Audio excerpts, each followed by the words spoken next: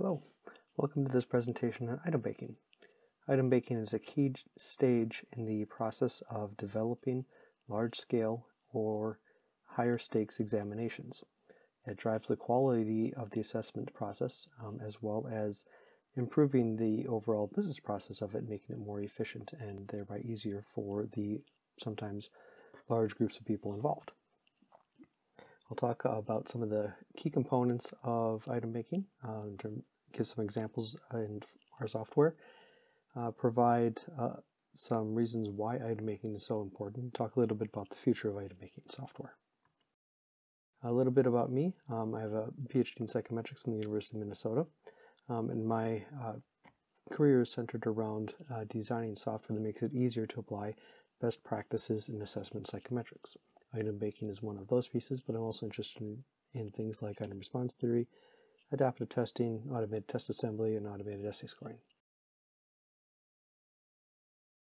So first of all, what is item banking? Item banking is a centralized software platform that allows you to more efficiently develop assessments.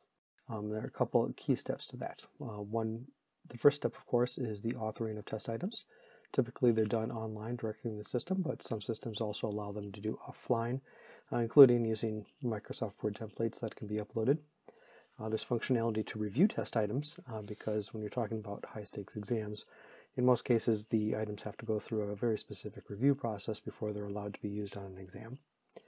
You store metadata about the items, such as content area, cognitive level or complexity, past statistics from usage, who wrote the exam or who wrote the item, when it was written, and so many more things that are important things to track. It's used to assemble test forms, and then it's used to print, export, or deliver those forms. In some cases, it's exported elsewhere so that you can deliver it or maybe deliver it on paper. But in most cases, item banking platform is part of a cloud-based ecosystem that's designed to develop, deliver, and analyze the assessments, thereby managing the entire assessment's lifecycle. So, why is item banking important? Well, first of all, item banking software platform makes it easier to author and review items, thereby saving time for the people who are doing the authoring and reviewing. It makes it easier to assemble and manage test forms, especially when you're talking about an organization that might have hundreds of test forms. It makes it easier to manage item banks and track item usage on their test forms so that items are used more effectively.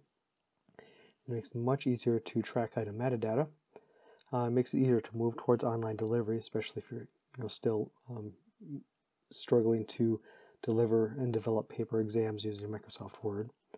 And it facilitates reporting that informs stakeholders and help manage future work.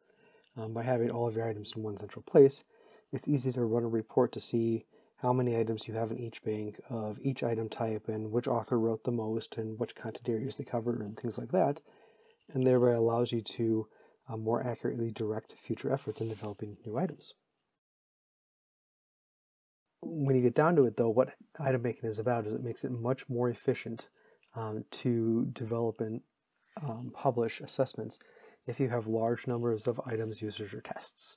If your item bank is only 300 questions, then you can probably keep it in Microsoft Excel or Microsoft Word.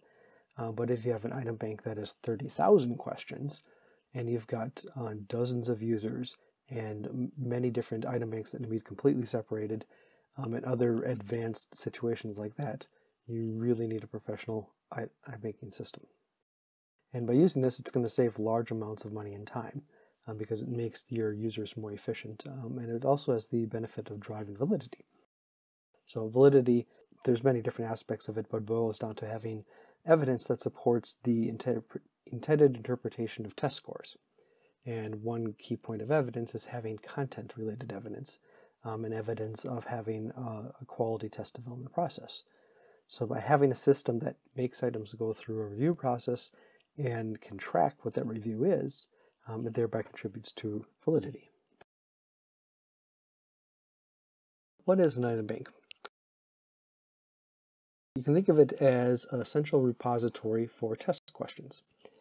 Very early on, back before the days of computers, item banks were essentially like the card catalog system in a library, for those of you who remember that.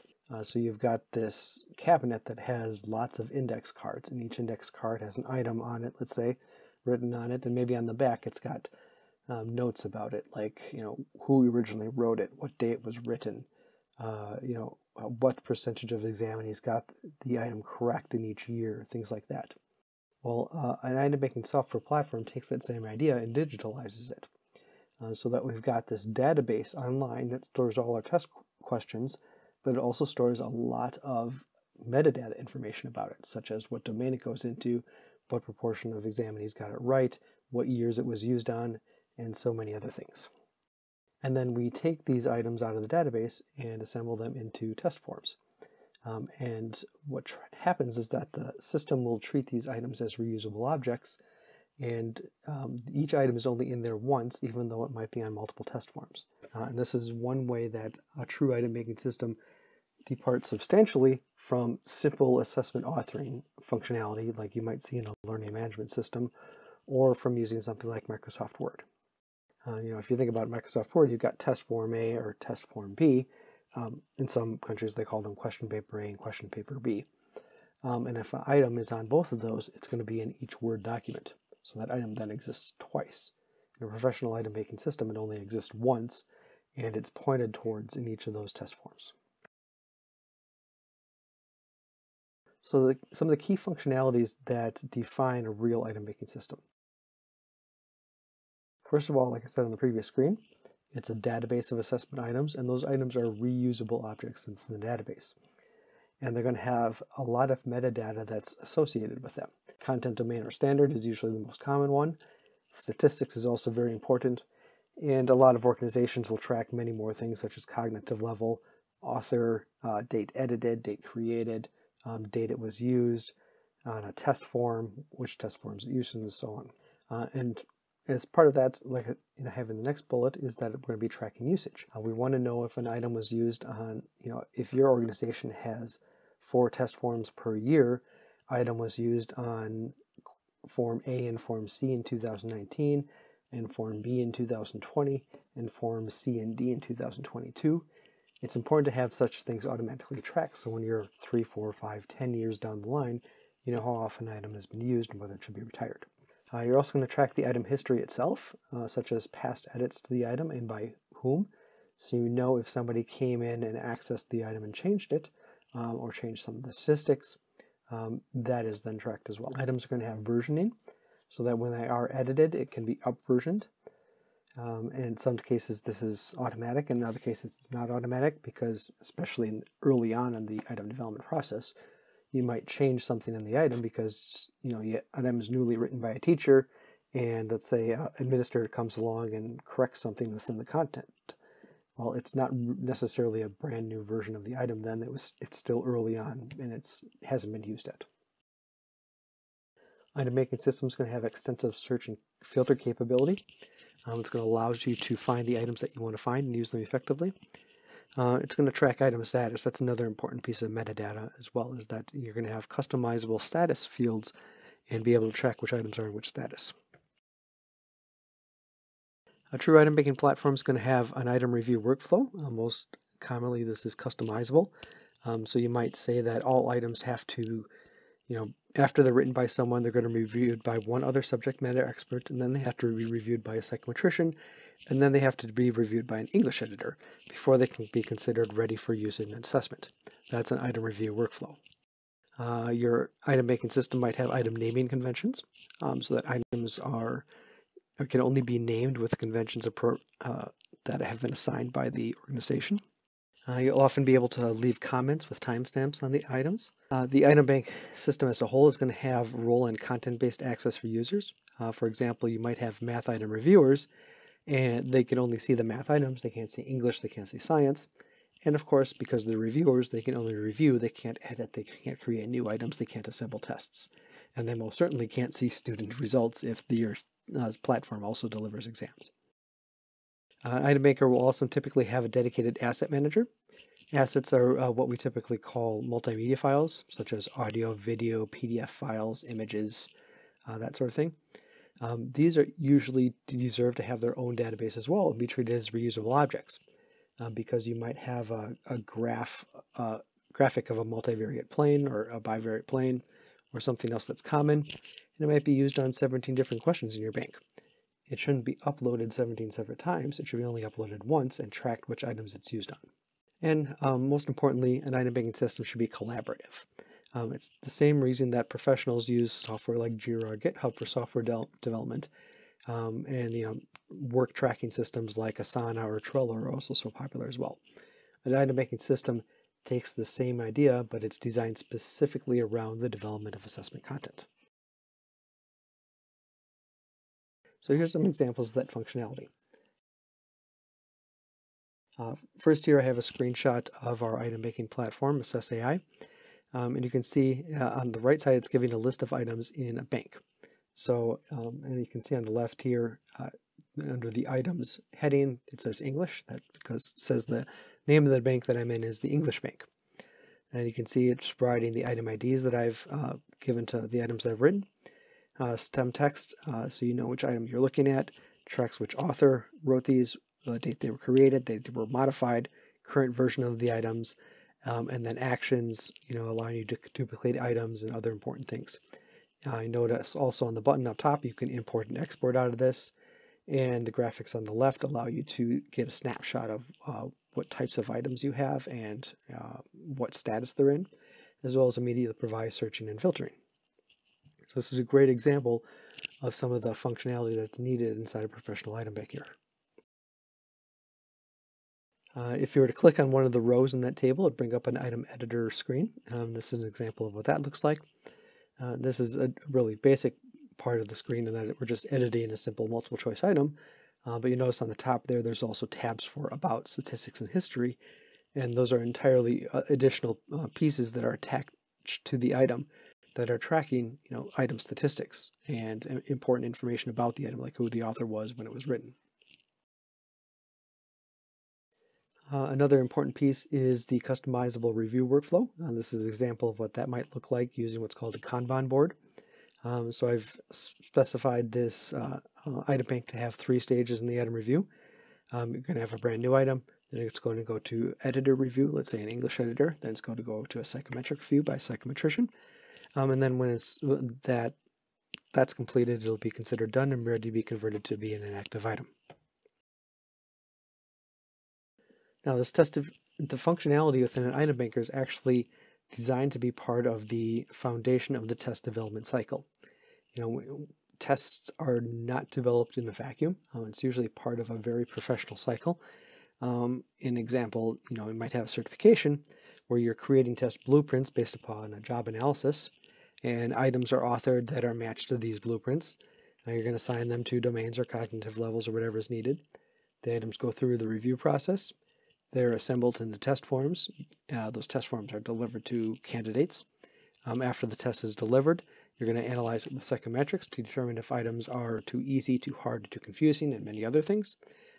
Based upon the results of that analysis, you're going to flag items that might be reviewed, again based upon their statistics. So one that is too hard, you might have subject matter experts look at it and say, okay, why is this one too hard? Let's go back to the item bank, fix it, get a new version of it, and then use that new version next year. So you can see it's how not just a standalone thing, it's a part of a long cycle that can happen several times a year over many years. So why is item banking important? Well, first of all, you're trying to protect your investment. Items are actually very valuable pieces of investment because much effort and much expense is invested in developing them. A lot of you might think in terms of simple items, like items that are quickly written for a 4th grade math quiz. But you should also think about what it's like for an admissions test at national universities or something like that. Those items might cost $1,000 or even more once you add up all of the effort that goes into them. So it's important to protect them and appropriately use the items.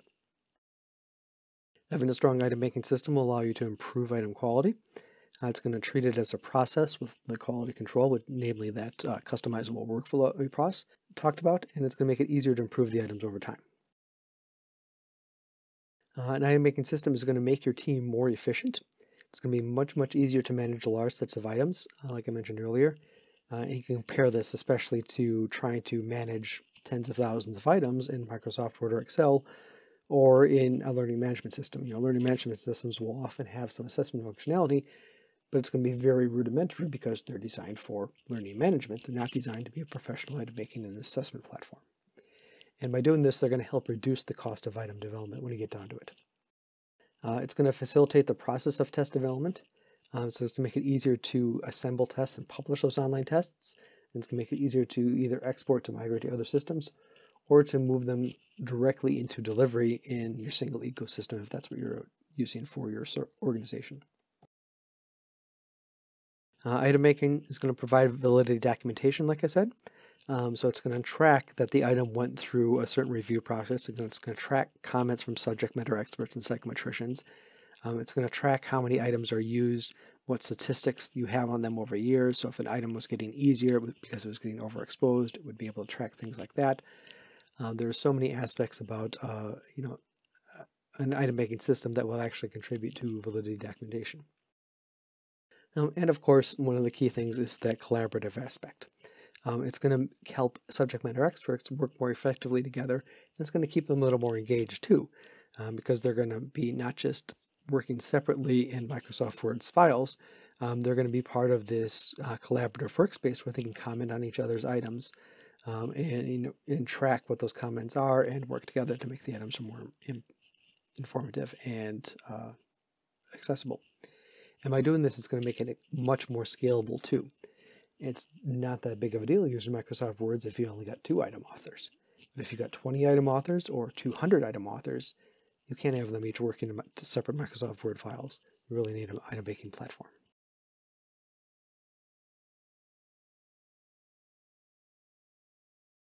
Now, some of the future about item making platforms. It's going in the direction of AI and automation, like so many other things in the world. Psychometrics is actually one of the leaders when it comes down to it.